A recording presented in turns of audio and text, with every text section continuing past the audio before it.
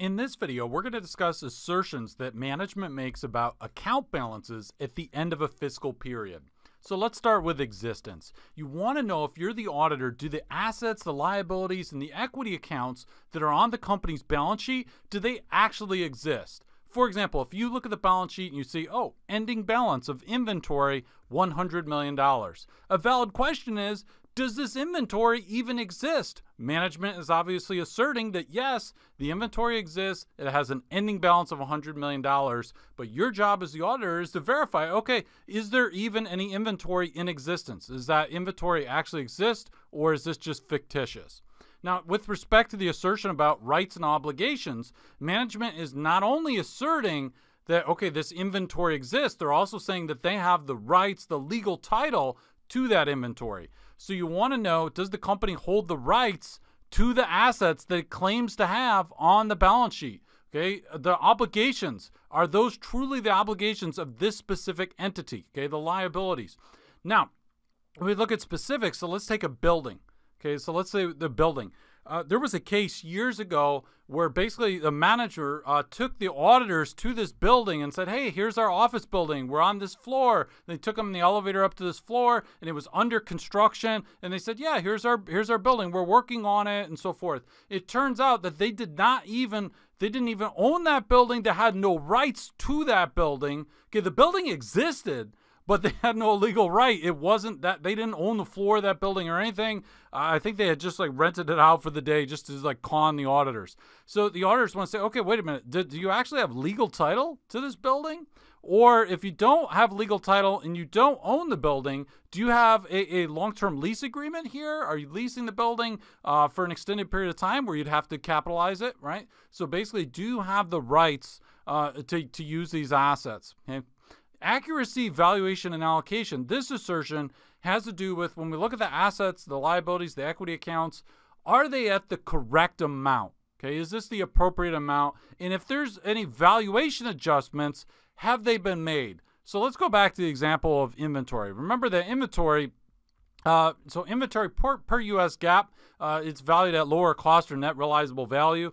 Unless the company uses LIFO or the retail inventory method, then it can use lower cost or market. But the general rule is lower cost or net realizable value, okay, for U.S. GAAP.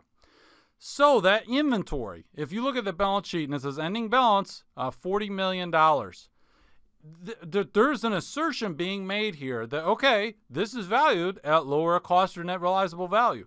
That's the assertion that management is making. But wait a minute, has there been a valuation adjustment? Did they actually go and say, well, what is the net realizable value of that inventory? And is it lower than the cost? Or maybe they didn't do that, right? And it's the auditor's job to find out. So classification, we look at these assets, the liabilities, the equity accounts. Okay, have they been put in the correct account? For example, a simple example is if we just look at debt.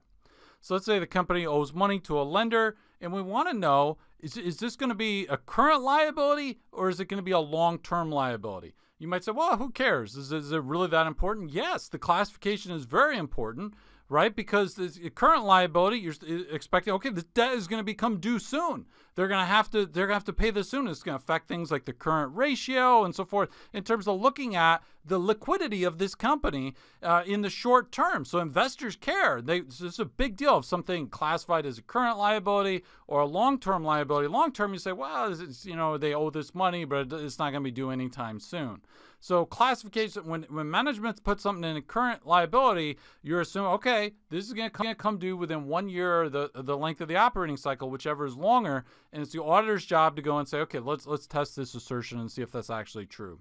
Now, the presentation assertion, what basically management is saying here is that the asset liability accounts, they've been appropriately aggregated or disaggregated and clearly described, and any disclosures are easy for an investor to understand. Remember, what value do the financial statements have and the notes of the financial statements have if an investor can't look at them and understand what the heck is going on?